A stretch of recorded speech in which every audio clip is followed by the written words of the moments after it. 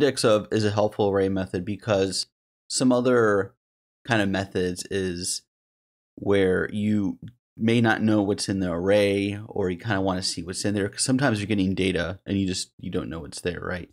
But sometimes you do know what's in there, or you get from other things you do as a developer. You say, oh, this piece of data should be in this array, so let's go checking to see where it's at.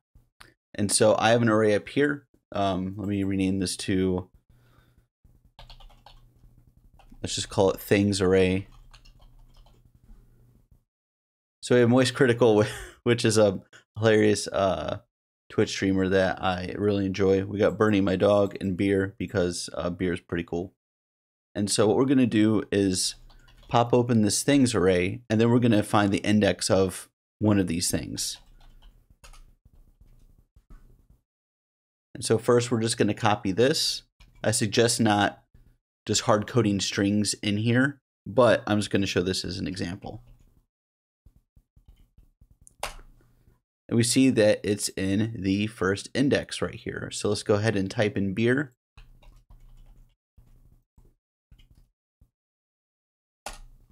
And we see that's in 0, 1, 2. It's in the correct spot. This is indexOf. It's a really, really helpful tool when you want to find out the location of something that you do believe is in the array. Now, if it's not in the array, you'll get a -1 coming back. But if you like this stuff, like, share, subscribe, comment, suggestions, whatever you want. I enjoy doing this stuff for y'all. Hope you have a good day.